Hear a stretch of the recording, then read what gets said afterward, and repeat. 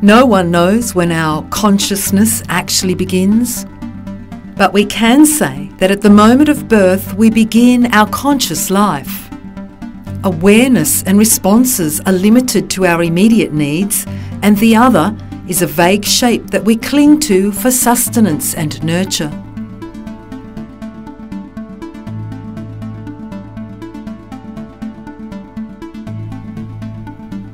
As we approach adulthood, experience is the driving factor. We embrace a dizzying collection of learning experiences that colour our becoming. Our sense of self grows steadily through increasingly complex relationships with a largely unknown world. In adulthood, we reach a transcendent level of awareness of self and of our own consciousness.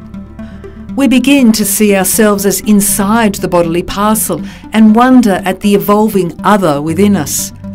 Responsibility is thrust upon us, and we learn to care for ourselves and others and the world. Middle age brings with it the beginnings of wisdom. We strive for more meaningful expressions of who we have become. Repetition of experiences becomes a comforting rhythm. The need for meaning is heightened in its urgency as we begin to acknowledge the possibility of death. Then all of a sudden, here we are, at the end of our life. There is no longer need for future plans and strivings.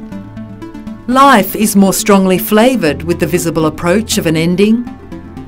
Now we can only embrace the final adventure.